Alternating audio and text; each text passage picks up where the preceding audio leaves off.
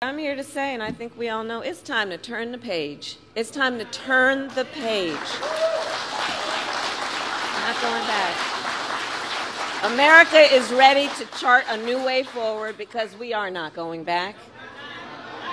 No, we're not. And so it all comes down to this. We are here together because we know what is at stake. And we are here together, and I'm looking at the young leaders, because we love our country. We love our country. Yes, we do. We love our country. And I do believe it is the highest form of patriotism to then fight for the ideals of our country and to fight to realize the promise of America. We have 32 days to get this done. And we know this is going to be a very tight race until the very end. And we are the underdog. So we have some hard work ahead of us.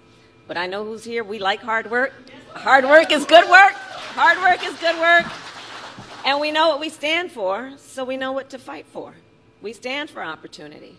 We stand for dignity. And we stand for the future. And so we know when we fight, we win. God bless you. God bless the United States of America.